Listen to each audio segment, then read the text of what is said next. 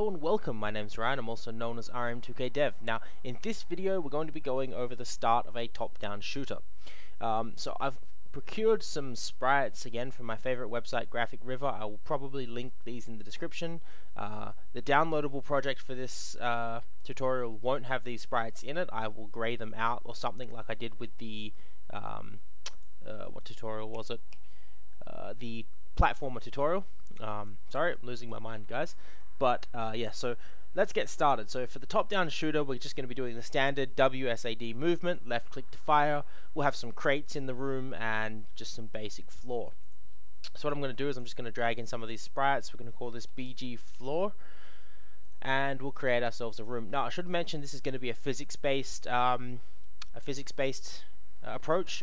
Like most of my tutorials, I don't usually use the standard Game Maker 8 style place meeting and collision points and things like that. I do use collision points just for some raycasting type stuff sometimes, but most of the time I tend to use the physics system if I can. So let's bring a background in. It's going to be BG floor. We're just going to tile that across the room, and that's going to be the surface that our player walks on.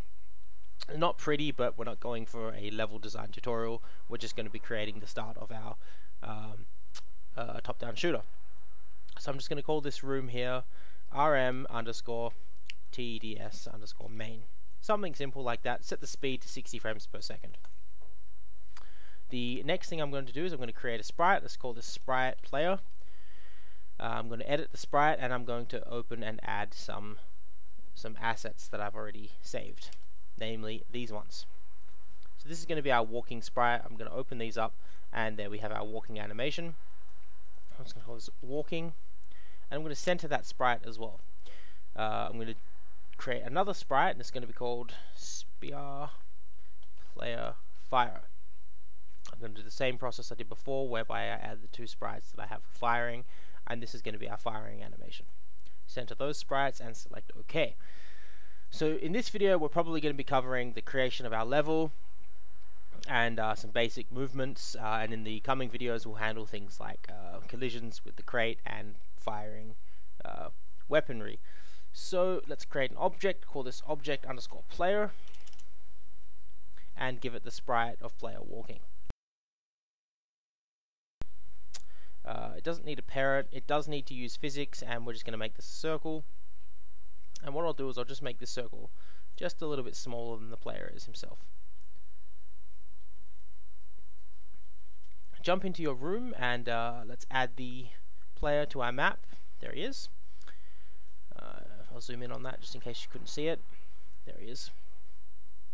So now the first thing we need to do is set up our movement. So the first thing I like to do is get the animation speed working properly. So in my create event, I'm just going to say image speed equals 0.3, and that's a number that I've just come to know and work with, and it's usually a pretty good ballpark to start with. 0.3. I think it's slightly too fast for this sprite, so I'm just going to slow that down to maybe 0.2. We'll see where that takes us. Yep, 0.2 looks pretty much good. Now in our room again, I'm going to create a view. Now this room is only 640 by 480, so I'm going to make this view 320 by 240. Visible when room starts, and enable the use of views. I'm also going to make it follow the player. Now we're going to change this later. We're going to use some really cool techniques to get some better effects. Now in your H border, set that to 320, and your vertical border 240, and that will center the view on the player, just like that. Now what you'll notice is it's quite blurry.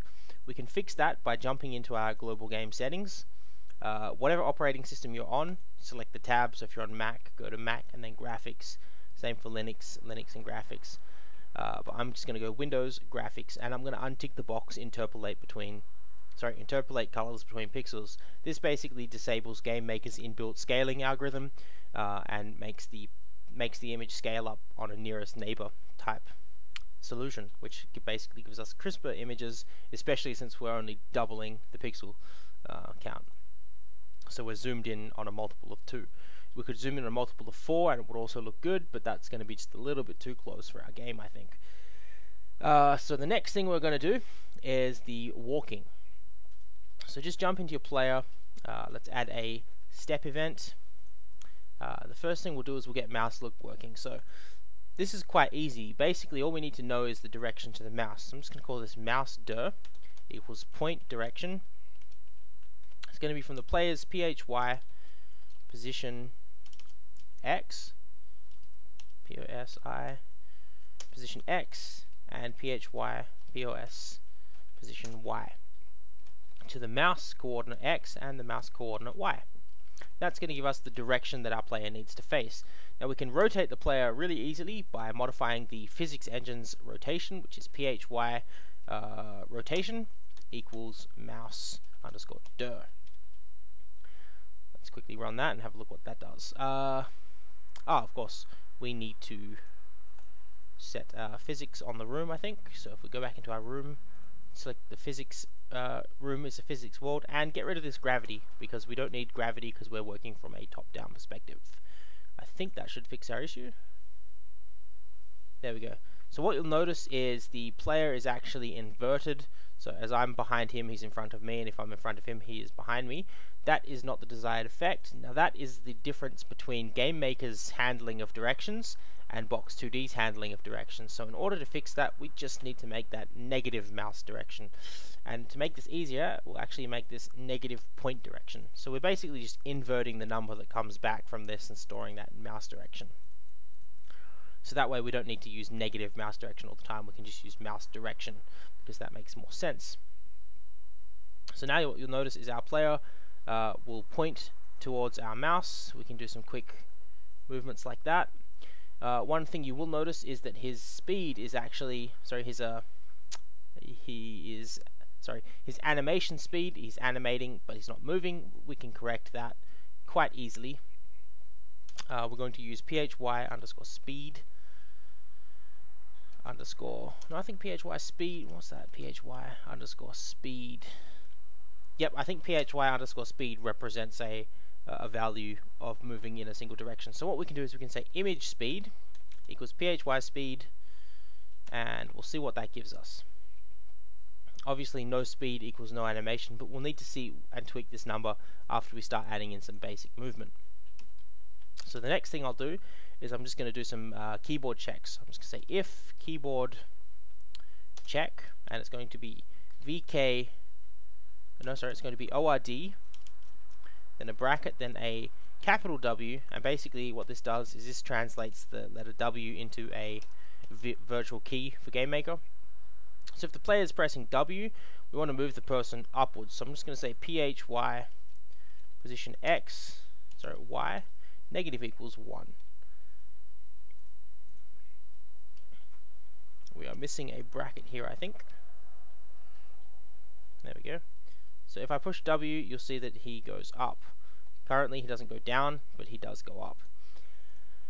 What we could also use in place of this is PHY underscore apply force, sorry, PHY physics apply force, from the X position to the Y position, 0 on the X and negative 1 on the Y force, and that should also affect our PHY speed variable. Now that's obviously far too slow to be moving, so let's increase that by let's say -5. The animation speed then was off the charts, so it was way too fast. As you can see, we start moving and he just goes nuts. His animation speed is way too high. Let's divide that by 10. We're just going to play with these numbers until we get something that looks good. That looks a bit more realistic, I think, in terms of animation speed, but our player is not moving nearly fast enough. So let's make this -16 and see what happens. Yep, that looks pretty good. Now it does look a little bit like he's ice skating, but we'll fix that up in a little while. So we'll do the same for S, except this time we will apply +16, and then we're going to also copy and paste this down here, and we're going to do A and D. Now this time we're going to apply 0 force on the Y-axis, and we're going to apply -16 on the X, +16 on the X for the D key, and nothing on the Y. Now we should be able to move in all 4 directions, but it will look like we're ice skating, and that is possibly a good video. We'll make a ice skating simulator one day. So what you'll notice is we have some pretty cool movements there. I've just moved off the screen, but the animation speed is tied up to that movement speed. I think maybe it's a little bit too slow, definitely maybe a little bit too slow. So let's change that to maybe 6. Let's see what 6 looks like. Yeah, that's maybe... Oh no, that's way too fast. Alright, let's go with 7. Let's have a look what 7 looks like. Yep, I'm happy with 7. 7 looks pretty good. Now it doesn't look like PHY speed is working on the x-axis. That's fine. We'll come up with a number that works better for the for this later. It might be PHP speed x times PHY speed y. Let's have a look how that works. No, that definitely didn't work.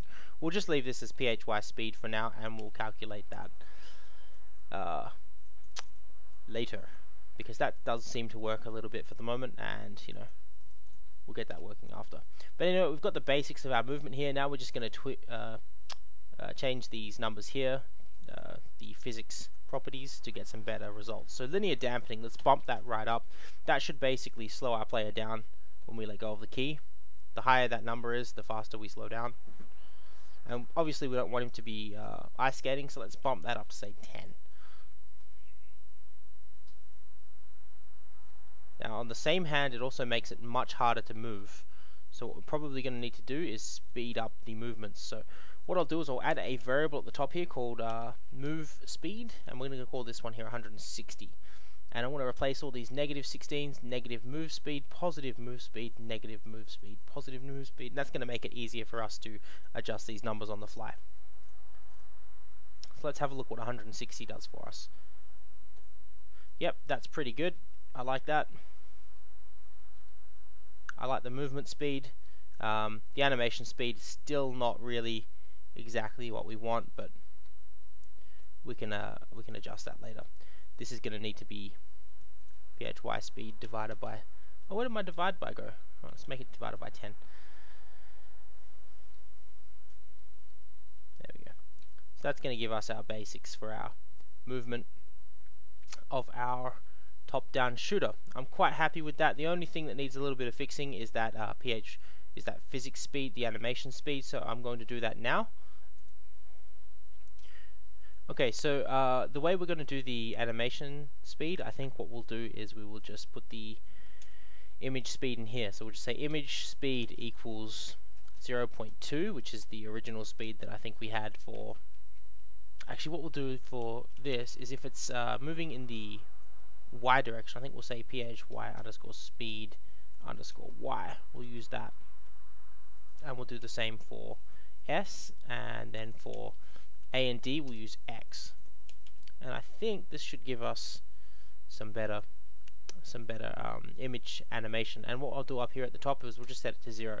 So at the start of the event, the speed gets set to 0, and then if depending on whether or not the player is pressing a key, it should set itself. Yep, there we go. So now you'll see we get animation in all directions. It's a little bit fast, so let's tweak that. Let's divide these speeds by 10.